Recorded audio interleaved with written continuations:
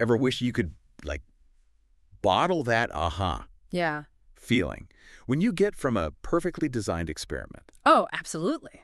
You know, the kind that reveals these juicy insights, but without needing a lab coat or test tubes? Right. That's exactly what we're diving into today, Yeah, actually. ready. Yeah, we're cracking open Chapter 7 of Research Methodology. Okay. A textbook that, let's be honest, it doesn't exactly scream like thrilling beach read, Yeah. you know? Mm. But trust me on this chapter, it hides some seriously cool secrets about these creative, experimental methods that can totally change how we understand, like, everything. And not just for academics. Oh, absolutely not. Like, these methods can be applied to everything. Yeah. From marketing campaigns to product design. Yeah. Even, like, figuring out the best way to manage team. Right. It's That's all about that. So the chapter, it kicks off by kind of presenting this dilemma, right? Yeah. Traditional experiments, they're great for control, but let's be real. It's kind of like you're watching human behavior in a zoo exhibit. It's true. You lose a bit of that real-world messiness. Yeah, That makes research so fascinating. exactly. But then on the flip side, if you just observe the real world, Oh, it's chaotic, like trying to drink from a fire hose. Totally. Just too much going on to isolate what's actually important. It's impossible. Mm. So how do we find that, like, that sweet spot? You Right. know, that Mhm. balance between control and, like, real-world relevance? Yeah. Well, this chapter, it throws us a lifeline. Okay. It gives us this whole buffet of creative experimental methods. I like it. We're talking like experimental vignette methodology, Oh, cool. EVM for those in the know. Okay. Online experiments, we've got virtual reality, and my personal favorite, thought experiments. It's like the research world is finally catching up with how our brains actually work. Yeah. By, like, imagining and exploring, playing with ideas. I love it. Okay, so let's unpack this a little bit. Okay. EVM first up. Okay. I love this one because it's all about, like, storytelling. Okay. Imagine this, right? Yeah. You want to study how people would respond to, like, a workplace dilemma. Okay. Say, maybe favoritism shown by a manager Juicy. during, like, a promotion cycle or something. Yes. Definitely juicy. But logistically, how do you study that ethically in the real world? Right. It'd be impossible. Yeah. That's where EVM comes in. That's where it comes in, yeah. Okay, so tell us a little more. It's like you're creating a simulation, Okay. but instead of avatars, you're working with, like, real human psychology. Oh, wow. It lets you create these, like, really detailed scenarios, almost like Like mini movies in people's minds. movies, yes. Exactly. Where And- you can control the key variables. Okay. And then study how people react to those. Do they speak up? Do they try to work around the system? You get at the why behind their choices. It's like you're almost reverse engineering the human decision-making process. In a way, yeah. And here's where it gets even cooler. The chapter, it actually lays out 10 specific decision points Yep. you need to think about when you're designing an EVM study. Which is critical because you want these vignettes, as they're called, to be engaging but also realistic enough Yeah. so that the data you get actually reflects how people would behave in similar, like, real-world situations. Right. So it's not just about, like, writing a good story. Exactly. It's about writing a good story that's also, like, scientifically sound. Exactly, Yep. yeah. And that's where those 10 decision points really come in. Okay. For example, one of the decisions is how you present the vignette. Okay. Are you going to use text, audio, video? Right. Each has its own strengths and weaknesses, and the best choice really depends on what you're trying to study. Right. You've got to tailor it. Exactly. So it's about finding that balance, right? Yes. Between creating an experience that's going to pull people in and making sure that your research design is, like, airtight. Exactly. And another decision point is all about how you measure the responses. Okay. Are you going to use open-ended questions, multiple choice, some kind of behavioral measure? Right. So many options. Again, it all goes back to your research question and what you're hoping to learn from this whole thing. Right. Because ultimately, the data is only as good as, like, the design of the experiment, right? Absolutely. So you've got these 10 different decision points to consider. And the chapter does a really good job, actually, of, like, breaking down each one, It does, yeah. giving examples. It even offers tips for how to navigate those decisions. That's very practical. It's incredibly practical. It's like a roadmap for anyone who wants to use EVM effectively. And what I love about it is that it's so accessible. You don't need a PhD in statistics to understand it. Exactly. It's all about empowering people to do good research, regardless of their background. And that's what's so exciting about these creative methods, right? They're Yeah. breaking down the barriers to entry. I love that. And they're really democratizing research. I love that. Yeah. Okay, let's move on to another game changer, which is online experiments. Okay, yeah. Online experiments, I think, are like They're wild. the Wild West of research, Yes. full of possibilities. So many. But also, you need a good guide Totally. to navigate the terrain. You could get lost out there. Yeah, It's easy to get lost. it is. I mean, think about it, right? Yeah, You're suddenly not limited by who you can, like, wrangle into a lab right. down the hall. Exactly. You need data from, like, I don't know, hundreds of kindergarten teachers. Right. Or, like, long-haul truckers. Yeah. To test your theory. Yeah, yeah. Not a problem anymore. Problem. Platforms like MTurk, which this chapter goes into, Yes. have like Changed everything. completely changed the game. It's amazing. It's amazing. This chapter talks about how researchers who were studying very specific, like, niche markets, Right. they were able to get their data so fast once they Yeah. went online. Rapidly accelerate their data collection. Yeah. It's incredible. Yeah. They were talking about gathering data in weeks. Yeah. That would have taken them years Years using traditional methods. with the old way. Right. Think about the implications for, like, actually getting products to market Totally. or services. Mm-hmm. Faster, faster, faster. Time is money, after all, Yeah, right? Right. But, okay, it's not just about speed Right. and access to, like, this huge participant pool. Right. This chapter really highlights how online experiments, they can actually be more engaging Yes. for participants Way more than traditional methods. Yeah. Think like interactive quizzes, Oh, yeah. gamified surveys, Mm-hmm. even virtual simulations. It's about meeting people where they are, totally which is increasingly online. yeah, And when people are engaged, guess what? You get better data. better data. Yeah. It's a win-win. It's true. It's true. But of course, like, nothing's perfect, right? Right. There are always challenges to keep in mind, There are. Yeah. just like in a physical setting, right? Mm-hmm. You got to think about things like bias. Of course. Yeah. Are you really getting a representative sample? That's right. Are people even paying attention? Yeah. Are they just clicking through to get to the end? Yeah. They just want to, like, get their $5 or whatever. They're $5. Yeah, exactly. But the chapter does give some advice It does. It does. on how to design online experiments that kind of mitigate these risks. Gives you, like, a game plan. The game plan. Yeah, exactly. Okay. It talks about attention checks, Okay. ensuring data quality, Mm-hmm. being upfront with participants. Transparency. Transparency is key Yes. about what the experiment involves and how their data will be used. Absolutely. Yeah. I think that's a great segue, actually, into our next topic, which takes us from, like, the virtual world Okay. to, well, even more of the virtual world. Okay. All right. Virtual reality. VR in research, it sounds so futuristic. It does, like something out of a movie. I know. But it's really becoming a powerful tool. That's true.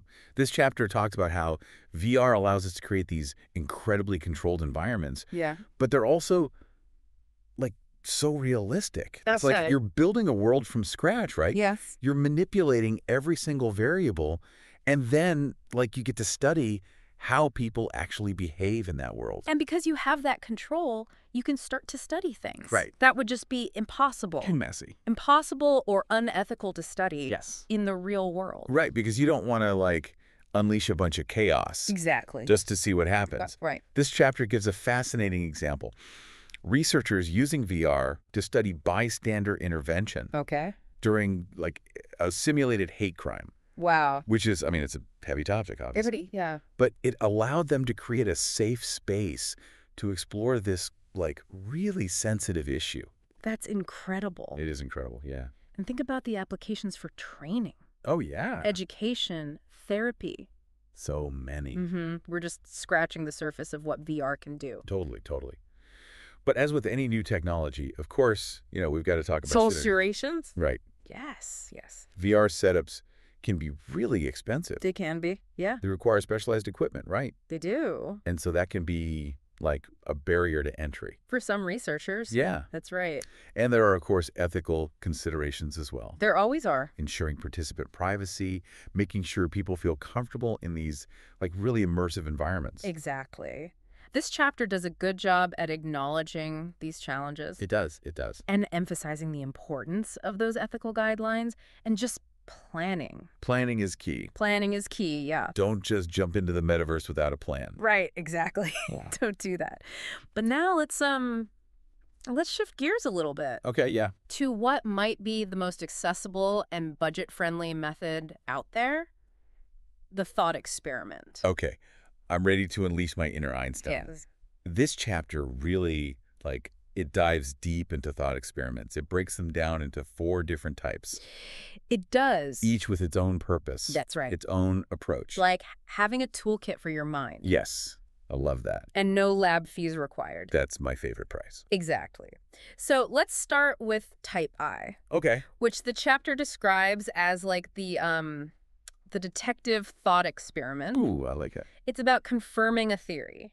You have those initial sparks of an idea, and you systematically think through the implications of that idea. Okay. Remember Newton and his cannonball? Oh, yeah, yeah.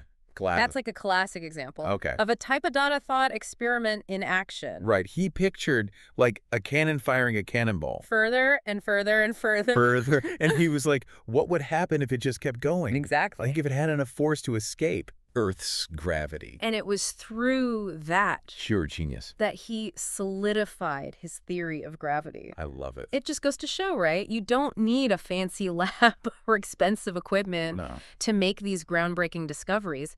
Sometimes all you need is your own imagination That's it. and a willingness to ask, What if? what if? Yes, I love that. Now, type 2. Okay. This is where things get a little more, A little more mischievous. Yes. This is the devil's advocate okay. of thought experiments. It's designed to poke holes in your own theories I love that. or challenge those widely accepted beliefs. Yes, poke the bear. Exactly. I love it. And who better to illustrate this than, of course, the master of mind-bending paradoxes, Exactly. Erwin Schrödinger, Yes. and his cat. His cat. Schrodinger's cat is a brilliant example of a type of 2 I thought experiment It really is. because it forces us to confront these bizarre implications of quantum mechanics. It makes you question everything. And sometimes that's, like, more valuable Absolutely. than finding an easy answer. It is. It's not about finding the definitive answer. It's about highlighting the limitations Yes. of our current understanding Okay. of reality. So we've got type Science 2. Yes. What about when you have a pretty well-established theory Okay, yeah. and you want to, like, really put it through its paces? That's where type 3 comes in. Okay. The stress test Ooh, of the thought experiment world. I love it. Okay. So we're talking about taking a theory that seems pretty solid Okay. on the surface, right? Mm-hmm. And you're seeing if it holds up Yeah, yeah. under extreme conditions We'll or completely new contexts. push it to the limit. Exactly. Okay. The example that the chapter uses, Galileo's famous thought experiment about dropping objects of different weights Oh, yes. from the Leaning Tower of Pisa. Classic. I love this one. It's such a simple experiment, but it challenged centuries Yeah, right. of accepted wisdom. It's so elegant. And you don't even have to, like, climb a tower. You don't have to climb a tower, you just have to imagine. Just imagine it. Yeah. So good. Exactly. Exactly. It's about stripping away all those extraneous details Right. and getting to the core. The core of the concept. Yes. Love it. Okay, so type 4. Type 4. Okay. This is This is the big one. the revolutionary. Okay, it's time to break out the big guns. Exactly. Yeah, hit me. These are the thought experiments that aim to completely dismantle established theories. Wow. Okay. By exposing their flaws and paving the way for a new way of thinking. Okay, love it. And of course, we have to go back to Einstein for this. His thought experiments about riding a beam of light Oh, yeah. were instrumental in developing his theory of general relativity, which completely revolutionized our understanding of gravity, space, and time. It's hard to overstate how important that was. It is. And this chapter highlights something really important, too, that Einstein, he didn't just wake up one day Right. with the theory of relativity. Fully formed. It was the result of Yeah, years of rigorous thought experiments, Yeah. of constantly questioning assumptions and pushing the boundaries of what was considered possible. Right. It's that Discipline. That discipline, it's not about having a sudden flash of brilliance. Right. It's about cultivating this habit of like disciplined imagination, That's it. of training your mind to explore new possibilities. Exactly. It's like that quote, right? Genius is 1% inspiration, 99% perspiration. Yeah, exactly. Yeah. Turns out even Einstein, he had to put in the work. He did. It's true. And that's what's so empowering about thought experiments. That's true. They're really accessible to anyone. Yeah. If they're willing to put in the effort. So how do we actually, like, go about doing one of these? Right. Well, this chapter gives a really fantastic framework. Okay. It starts with asking the right questions. Okay, so like a mental checklist. A mental checklist, yes. Before we launch into our imaginations. Exactly. Before you go off into the vast expanse of your imagination, Right. the first question is crucial. Do you even need a thought experiment? Ooh, good question. Right. Is this the right tool for the job? Because we've got all these different methods now. You got options. You have options. Yeah. Right. You wouldn't use a hammer to tighten a screw. Right. Exactly. Tools in the toolbox. Exactly. So once you've established, okay, thought experiment, that's the way I want to go, the next question is all about visualization. Can you actually picture the scenario? Good. Can you create a model in your mind Yeah. that's clear enough Yeah. to be your testing ground? It's like you're setting the stage. You're setting the stage. Yeah. For like a mental play. Sure. And the chapter talks about getting creative, like borrow scenarios from history. Oh, yeah. Literature, pop culture, whatever helps. Whatever helps. There are no limits on where you can draw inspiration from. I love that. Right? You don't have to reinvent the wheel. Right. The chapter even suggests, like, look at what's already been done Oh, yeah. in your field Steal like an artist. and see if you can adapt those thought experiments to your specific questions. I love that. Yeah. Okay, so you got your scenario. You're ready to start experimenting. What's next? Okay, this is where that disciplined imagination really comes in. It's not about letting your mind just wander aimlessly. Right. It's about setting some boundaries, Okay. defining the terms that you're using, being really clear about, like, what are you assuming is true? Because even though it's in your head, it still has to be like, logical and It has to be rigorous. almost scientific in its approach. Yes. This chapter really emphasizes that. It even suggests, like, write down your thought process as you go. Oh, interesting. Almost like you would if you were in a lab. Document it. Document it, exactly. Okay, so let's try this. Let's bring this to life with like an actual example. Okay. Say I'm researching, I don't know, the impact of remote work Okay. on like team cohesion. Okay. What might a thought experiment look like in that space? Okay, so let's imagine we have two teams. Okay. They're both working on, like, identical projects. Okay. Same level of experience, same expertise. Okay, they're evenly matched. Evenly matched. But one team is entirely remote, Okay. scattered across all these different time zones, while the other team works together in person. Okay, all right. I can picture this. So then I'd create like these different scenarios Exactly. to kind of test out my hypothesis. Maybe there's a big deadline Yes. or like a miscommunication happens. Exactly. And how do they respond? Yes. Do the remote teams, do they rely more on technology for communication? Oh, interesting. Yeah. Do they struggle with feeling isolated? Oh, good point. Right. And how does that impact, like, their decision-making Yeah. compared to the team that's face-to-face? So it's like you're creating this controlled experiment, Yes. but the lab is your imagination, which is so cool. And Yeah. and what's really neat is that, like, even though this is all happening in your head, it can still lead to these really practical, real-world insights. It can, yeah. You might realize, oh, there are all these challenges with remote work that I hadn't even considered before. Totally. And then you can think, okay, how can we design better systems? Right, or like, how can we support those teams better? Exactly. And here's another piece of it, too, that's really powerful. These thought experiments, they can also help us bridge the gap between, like, different fields of knowledge. I love that. It's like cross-training for your brain. Yes, exactly. So in that remote work example, you might pull in things from psychology to understand the social isolation piece. Right. But then you also need organizational behavior, right? Right, to think about communication strategies. Exactly. It's amazing you're making these connections that you wouldn't have otherwise. Exactly. Okay, so you've done your thought experiment, you've explored all these different angles, you probably like filled up notebooks with all your observations. What's the next step? What do Yeah. you do with all that? Share it. Oh, That's one of the key takeaways from this chapter. okay. These thought experiments, they're great on their own, Yeah.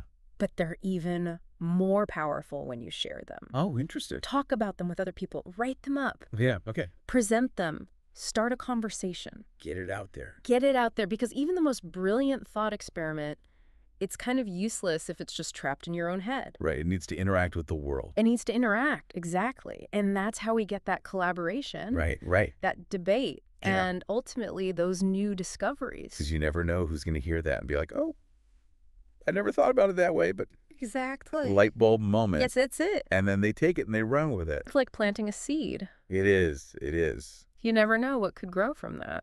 And that's what I love about this chapter.